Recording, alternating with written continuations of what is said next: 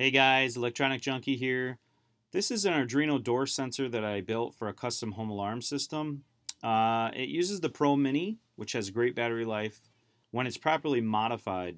The Pro Mini requires being programmed by the FTDI programmer. You have to solder a header on the header pins on the board. You can see that in a picture below. The Pro Mini that I chose is a 3.3 volt. I like this better than the 5 volt just because of power consumption. And I don't really have any other components other than the reed sensors. It just got better battery life. It seems to work a lot better than the 5 volt. So I highly recommend the 3.3 volt if you're going to get one. One of the ways to communicate is using an RFM69. It's a wireless module that you can wirelessly communicate Arduinos together, and you can build a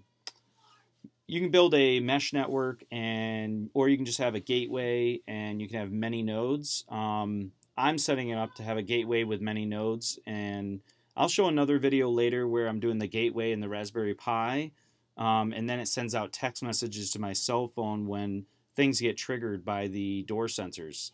The RFM69 has many frequencies that you can choose from. You better look at your country to find out what's legal and not legal. That's not my fault.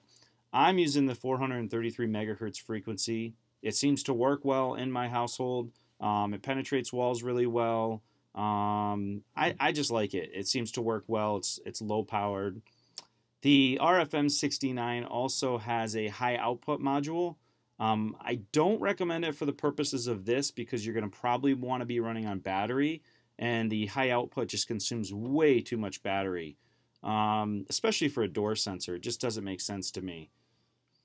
I set this up so that every time the door sensors are opened or closed, the wireless sensor is going to send a signal to the gateway and then record it. I'll also do another video later with like MQTT and how I actually set everything all up. Also, all the code and everything is in the description, so go ahead and take a look. I put it up on GitHub for you. The other thing I wanted to mention was that you can do the battery holders that hold the two AA batteries, and that works fine.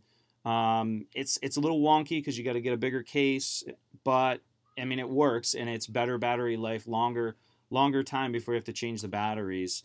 You also can get the lithium battery, which is a little bit thinner. It's got less mAh, but it seems to work, and it's rechargeable. You just have to add on a little add-on so that you can plug it in and give it a charge.